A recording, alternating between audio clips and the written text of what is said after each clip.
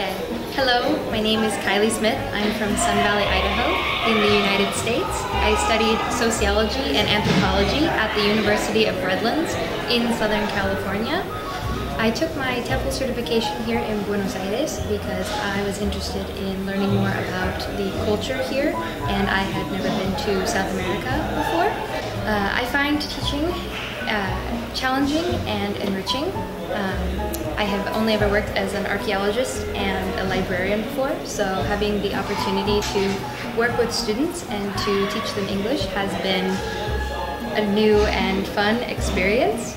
As far as teaching is concerned, I find that I am enthusiastic and resourceful when it comes to coming up with lesson plans. My strengths are being flexible and encouraging to my students. I'm looking forward to teaching English here in Buenos Aires over the coming months.